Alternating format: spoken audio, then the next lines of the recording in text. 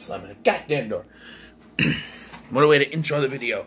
Hello, and once again it's time to enter the cage with the Nicolas Cage movie, and this is probably a movie I should have started with, but I didn't have it. It's free on Tubi, at least for the next 8 days, so I decided why not go ahead and watch it, and that is The Wicker Man. Yes, probably the most infamous of Nicolas Cage movies due to, well, a certain scene that got mean. And we'll get to that one. So, yes, The Wicker Man. What can I say about this movie? Alright. What can I say that hasn't already been said? You know, what? It's Nicolas Cage being Nicolas Cage on an island full of women. It's just... So the story... well, first of all, it's a remake. Of course. The story is that Nicolas Cage plays Edward Malice, whatever his last name is. And he is contacted by an ex-fiancée of his named Willow, who says that her daughter, who might also be his daughter, has gone missing, and he needs to come to Summer's Isle to find her. So right away, this film starts off with a car accident. And I know that most people would think, oh, this little car accident is just adding trauma. You don't need to call back to it later in your review, so why you mention it? Because, weirdly enough, I do need to call back to this. So there's a car accident. He's on his little motorcycle. I'm Nicolas Cage on motorcycle. Vroom, vroom, vroom, vroom, vroom, vroom, vroom, vroom. And he's a cop, of course, and he comes up and he scoops up this bear that this little girl threw out. And he gives it back to the person. She throws it out again. When he goes to get it, this big old fucking truck comes in and just and runs over these people. And he's got trauma because he keeps seeing this little girl in his truck just like 2 or 3 times in this movie afterward. We get introduced to this cop lady he works with, who is one of the most awkward scenes in this movie. She comes in and she's like, it's just like, they don't have lines for her, you know? But she comes in, she talks to him. And we gotta introduce this character because somehow she'll be important later. Yeah, and so he, you know, gets the letter. He tells this guy at his job or whatever about it. And he's like, well, you gotta go do it, or do you have to go do it? Why can't she, you know, call the father? And I'm thinking, well, what if he is the father? So he eventually goes to the island where he's told that there are no trespassers, no one's allowed to be there, but like he has to he bribes this guy with President Grant and his twin brother Ulysses, which that's $100 if you don't know. That's $250, that's $100. And so he has to bribe this guy to take him there.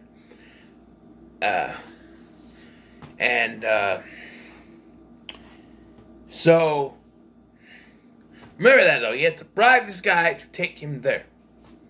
Alright? Remember that. So, he gets there, and he starts asking questions, and he reconnects with Willow, and he starts asking questions, and meets little Lily Sobieski, and Big Sister Beach. Yes, that is her name. And Sister Summer's Isle, because we can't be original. Played by Ellen Burstyn, who she's later dressed like Braveheart. But he starts his investigation, and there are bees. And I'm allergic, you know, and he's running around. And then once the investigation gets going, so does Nicolas Cage. He gets frustrated, he starts yelling, freaking out. There's a bird jump scare. There's, you know, there's a scene where he goes. Okay, so the big difference between this one and the original, besides Nicolas Cage, is that this is an island full of women, and the men are basically just slaves. So he goes into this classroom, and the teacher asks, what do we see men as? And they start chanting, phallic symbol, phallic symbol. It's just like, you're teaching children this. Little girls, you're teaching children this. Children. Couldn't be older than 10. Children. there's a bunch of fake outs. There's one where he thinks he sees the little girl in the water, but then he goes down, he's in the water, and then he's back up. And oh, it's just a dream. But then he's holding a dead body, and then he's flying. There's these two twins who very well could have been the twins from The Shining. I don't know, and like, he asks questions, but they don't give answers. Like, he's asking Willow questions, and she's doing everything she can not to answer these questions. He asked Lily Sobieski. He shows a picture of her, of the little girl, and says, "Have you seen this picture? Or have you seen this little girl?" She giggles, and then he's like, well, okay, and asks a different question. It's like, no, go back. You asked her a question. She giggled. She didn't answer you. She giggled. I think there's a little something more there. Okay, Cage Man? Just saying. And there's all these hints, like there's a missing picture. Obviously, it's going to be her, and it is her. And there's a lady covered in bees, and some dude that has a bunch of bumps all over his skin, which is obviously bee stings. All hinting towards the ending. The only problem is, it's not in this version of the film. No, I was so disappointed. So we get to the end eventually. He finds out this was all set up. He finds a little girl. He starts to run away. She leads him back to the other ladies, right? And we find out that everything from the start was a setup. Yes, everything. The cop lady, she's one of them. The little girl and the mom that got hit by the truck, apparently they're a part of it. The only problem I see is the person who brought him there. The guy refused to go there, and he had to be bribed to go to the island. So why didn't they set up one of their men to bring him there? If this was all a setup, like, why didn't they have one of their men? Because they had to kill this guy. And it's like, they wouldn't have to kill anyone if they just had one of their men do it. I know they say, well, but their men don't talk. They just go, But I'm just saying. So yes, everyone is involved. The cop lady, the mother and her child, which has caused him trauma, remember, because he's been seeing this accident in his head over and over and over again throughout the film. And they brought him there as a sacrifice because he has to be a stranger, but also blood. So he is the father of one of their children, so he can be sacrificed because he's also a stranger. He's not on that island, so yes. And so what they do is they, break his legs and hang him up inside the Wicker Man and set it on fire. And then the movie cuts to a couple months later, and you got Lily Sobieski and Willow, and they're trying to hook up with James Franco and Jason Ritter, who are cops. I believe Jason Ritter could play a cop. James Franco, a Louis. I'm sorry, he smiles too damn much to be a cop. And it's shown it's gonna happen all over again, and that's where the movie ends. And again, you're saying, Scotty, what about the bees? Well, despite the fact that it has been hinted since he got there, with bees being there and him saying he's allergic, and he squashes a bee, and there's a person covered in bees, and they have bees all over the island, this theatrical, there's even a bee sound. The ending of the film has Lily Sobieski, and you hear him screaming from the bees. But it's not in the theatrical cut of the film. They cut it out. I even looked. When they have him in the Wicker Man, you can see the bumps on his head from where he got stung by the bees. But they took it out of the theatrical cut for some reason. Why? Did they think it was too over the top? Which, if you cast Nicolas Cage in your film, you shouldn't be worried about being too over the top, because you're going to be anyway.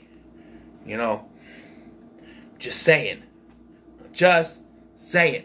You cast Nicolas Cage, you're guaranteed to have some kind of over-the-top performance. You know? Just saying. Just saying. But yes, the bees. But before they put him in this Wicker Man in the alternate extended ending, they pour CGI bees on him and he's yelling, not the bees, not the bees, oh my eyes, oh my eyes, ah. Almost like Arnold there. You know, Arnold could have done that line better. No, not the bees, not the bees, no. Stallone couldn't do it. He'd be too subdued. No, hey, yo. No, the bees. Hey, yo. My face be more swollen than it already is, you know, hey. You know? Van Damme would just kick him across the island. Kurt Russell would blow him up. Steven Seagal would probably try to do yoga to the bees. You know? Nicolas Cage is the only one who can get really over the top, and Arnold. I would love to see a remake of The Wicker Man with everything that's in this film. Like, shot for shot for shot, line for line. This film, but Arnold Schwarzenegger in there. I'm trying to find this little girl. Is she here? Where is she? Show me now! Now! Give it to me now! There's a scene where he has to get the bike from the lady with the curl. Put the bike down! Put it down! Now! Give me the bike! Put it down! Arnold would be funny doing this. It would be even more funny than Nicolas Cage. And there are scenes where he just, like, punches Sister Beach. Like, he goes in, like, he's had enough at this point. He goes in and he looks at her and she looks at him. And he's just like, knocks her unconscious. And little Lisa Besky's like, yeah, jumps on him. He knocks her unconscious. He gets in the bear suit, and I kid you not, he runs in fucking bear suit and punches this lady upside the head, and takes the little girl, and then gets out of the bear suit. But like Nicolas Cage in a bear suit, punching someone, it's ridiculous. This movie is ridiculous. Now it's not a good movie by any means. It's a terrible film. From beginning to end, it's a terrible film. The only thing that really saves this for me is Nicolas Cage's performance, because he's clearly giving his all in this film. So the score I can give this film, I think I'll give it a 6. Because it's enjoyable with Nicolas Cage's performance. I think Arnold would be the only performance, I think, that would be better than Nicolas Cage. Because it would just be way out there. But yeah, it gets a 6 from me. So, what are your thoughts on The Wicker Man? Let me know in the comments below. Make sure to like, share, and subscribe. Thank you for watching. I've been Scotty, and I'll see you in the next one.